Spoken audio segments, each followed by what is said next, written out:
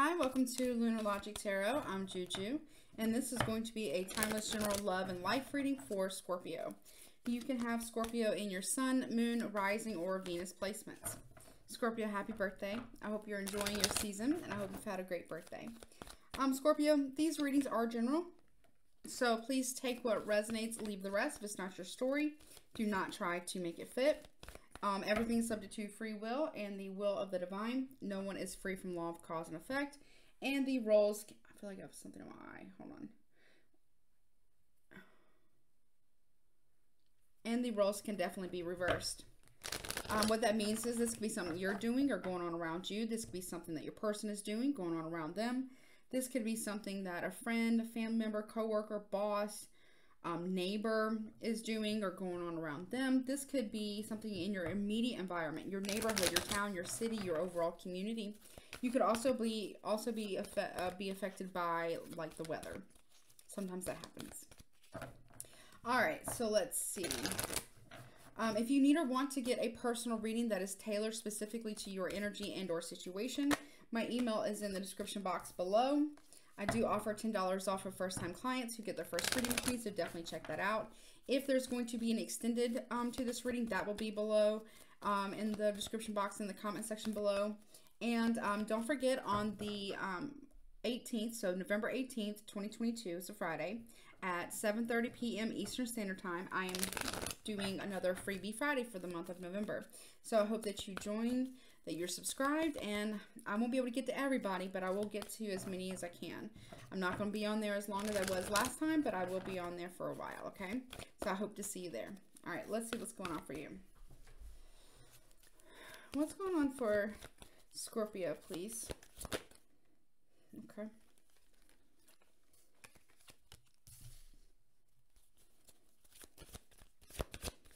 Okay.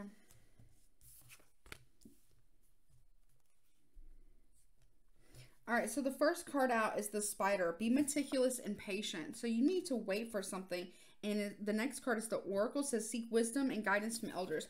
You need to wait for guidance from your ancestors here. Okay, and then the Mystic Circle. Your abilities will be enhanced.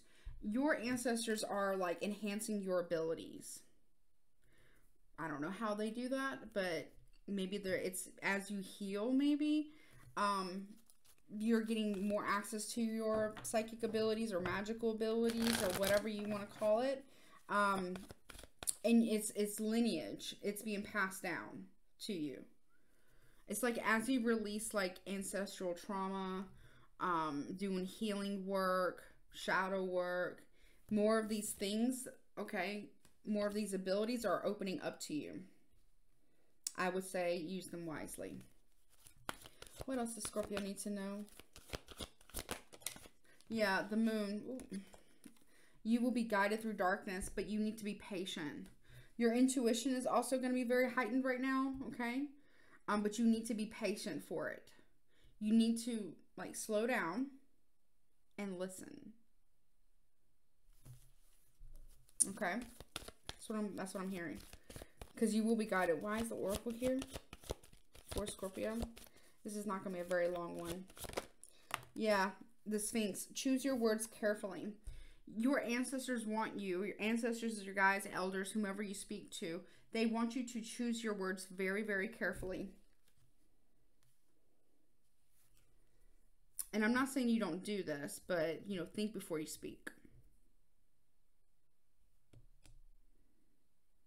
Also, don't speak on everything you know either. That's what I just heard.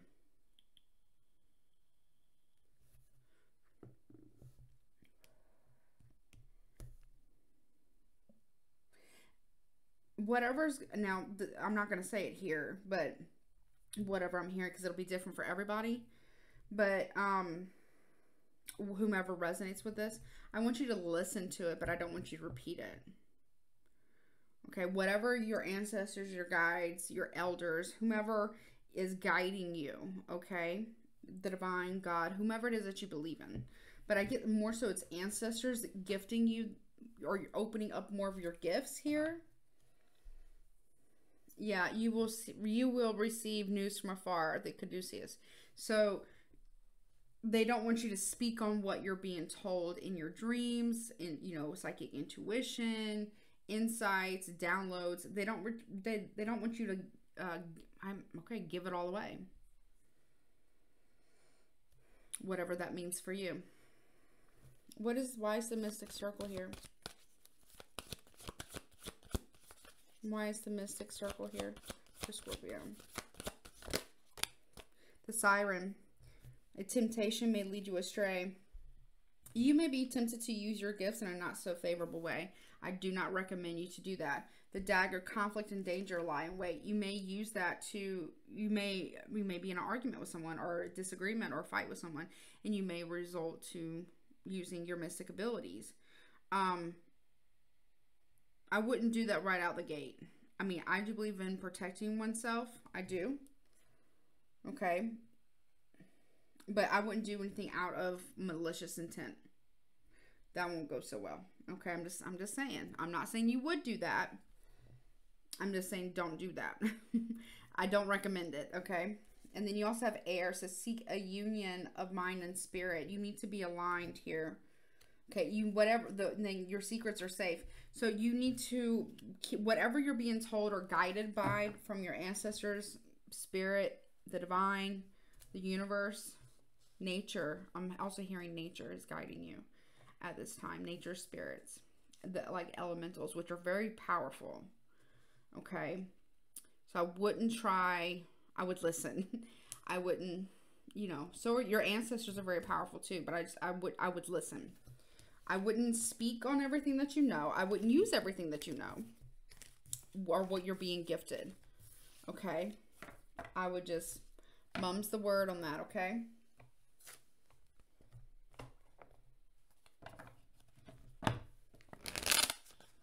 Let's see, what else? What else, please, for Scorpio? Yeah, Nine of Cups here. You are being gifted wish fulfillment here.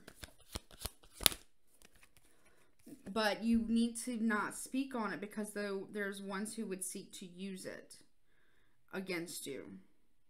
Okay, whatever your wish fulfillment is, there's somebody who wants to take it from you. Okay, King of Swords reverse, which is Gemini, Libra, Aquarius. It could be any sign. And then the Knight of Pentacles here in the upright Taurus energy.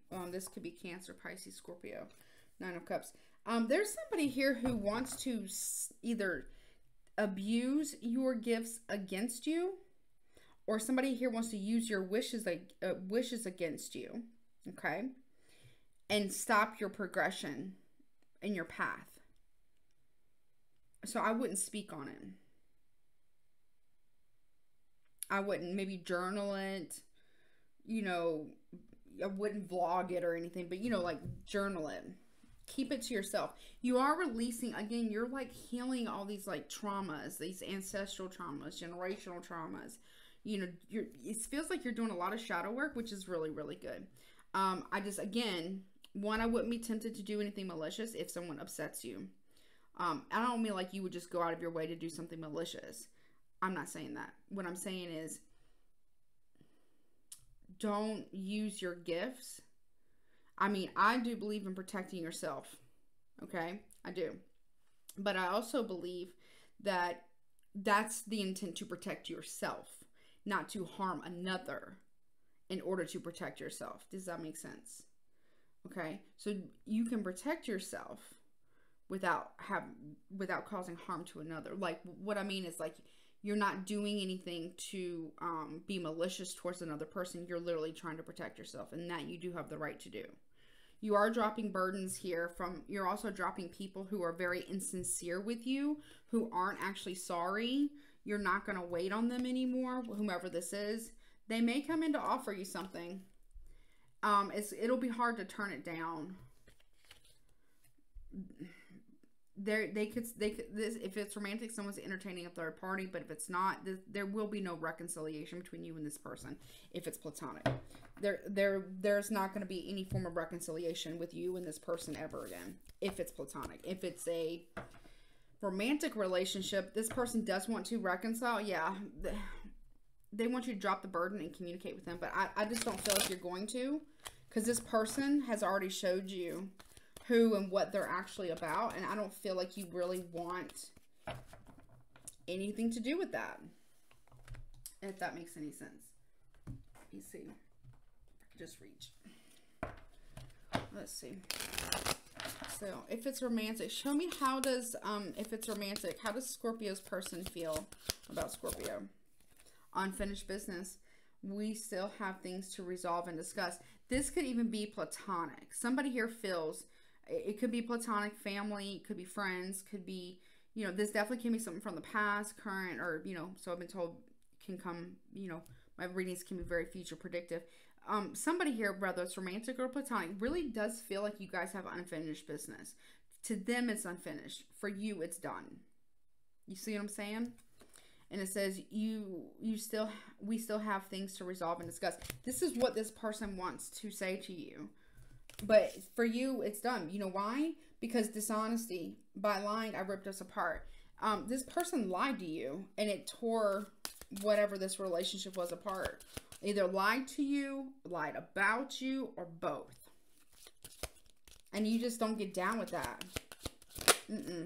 Yeah, irreplaceable. The way you love can never be matched. Yeah, whether it's, you know, platonic or romantic. The way that you love. See, people love to hate Scorpios for whatever fucking reason. And they love to hate Geminis. Geminis and Scorpios are the number 1 and 2 who get hated on the absolute most.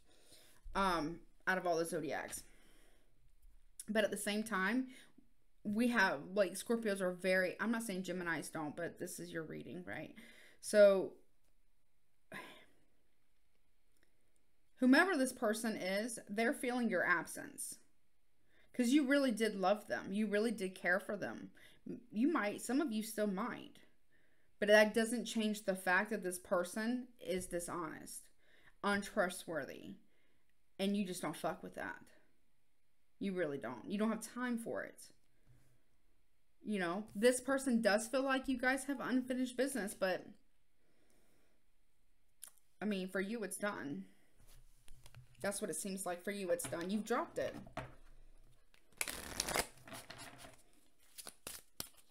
A lot of different messages here. What is this? Tell me more about how this person feels about Scorpio. Inseparable. Our love is always there despite the distance. Yeah, this person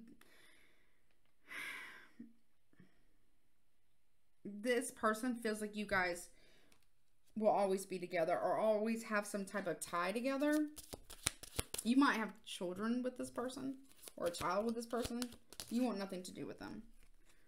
Gossip. Yeah, see, look, dishonesty, and then that clarifies with gossip. So I clarified dishonesty and it came out with gossip. Says, I'm afraid of what other people will think. This person was a liar. And this person was a malicious liar and gossiper. Malicious. I'm talking about maliciousness. And you don't fuck with that. Why is your replacement? Sabotage. This person sabotaged y'all's connection. I messed up the good things in my life sometimes. Yeah, absolutely. This person is a self-saboteur. That's exactly what they are. Amongst probably not only a liar, but a gossip. A malicious person. Yeah. That's what they are. But right now you're focusing on self-love. Because I'm still trying to heal. You're working on healing yourself. So you don't ever have to deal with somebody like this again. This person really feels like you guys have unfinished business. But the way they did you, the way they have done you or is about to do you, it'll be the end of it. For you, there is no unfinished business. It's just done. You don't have anything to say to this person. You don't want to hear nothing. You might want to hear what they have to say if they do reach out. But I, honest to God, don't feel like you ever want to talk to this individual ever again. It's like the sound of their voice is like nails on a chalkboard. Like you never want to hear this person again.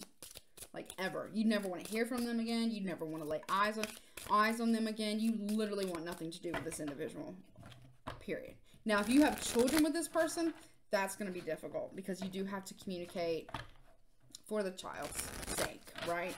I would suggest email. If you have a child with this person and they are under the age of 18 and you do have whatever custody agreement or whatever, and you do have to communicate, I recommend doing that via email if you do not want to speak to this individual. Now, if this is a platonic situation, or, you know, even if it is a romantic situation, but you don't have kids with them, so romantic or platonic, you do not feel like there's unfinished business.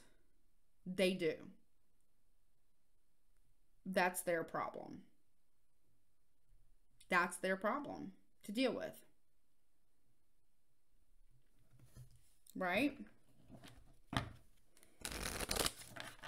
Oh, well. Escape. I left when things got hard. Maybe that's what this person did. Maybe they left you high and dry here or something. And then self-love. I'm still, yeah, that's, you're healing. You're healing. I feel like this person thinks of the things that they would say to you. Like they daydream about the things that they would say to you. But again, I don't see you doing it. Some of you may. And I'm not here to judge you. But some of you might decide to speak with this individual. That's your choice. But for most of you, this person feels like there's unfinished business. For you, it's like, no. No. You see this person as like a bad apple, but like more than a bad apple, like a rotten one. You see this person as rotten to the core. That's what Spirit is saying. And you don't fuck with that. All right, let's see. What signs you could be dealing with? What signs? Could be a Virgo, a Gemini, a Sagittarius, an Aries, Capricorn, Aquarius, a Cancer, or Pisces. So, Scorpio, you keep dealing with a Pisces, Virgo, Capricorn, Gemini, Aquarius, Sagittarius, Cancer, Aries, Sun, Moon, Rising, Venus in your chart and or in theirs, or a combination of the two, because we do have, you know, everything in our chart. All right, let me get you some Scrabble tiles. Let's see. What do you have for Scorpio? So this could be first, middle, last initial, your name, their name. Scorpio. Or it can be words. Okay. Let me sort them out real quick.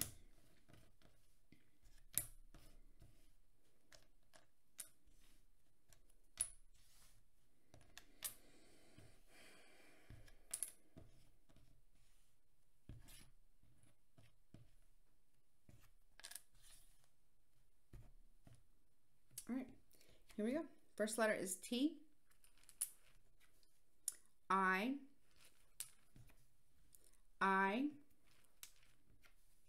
O. V. W. G. M. D. And O. Okay. Guidance. All right. No. You said no. Okay. Let me see. Guidance, please, for Scorpio. There's not going to be an extended to this one. It's pretty much straight to the point. Guidance, please. Yep. I'm Vogelkop. I think that's how you say it. Vogelkop Bowered Bird. It says appearances can be deceptive. Yeah. Appearances can be deceptive, Scorpio. But you know this already. You know this already. All right. Well, Scorpio, that has been your reading. I hope that helps you.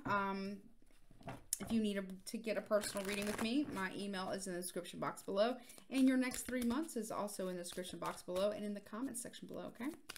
All right. Well, I love you. And, oh, don't forget to like, share, comment, and subscribe to my YouTube channel. I love you. Bye.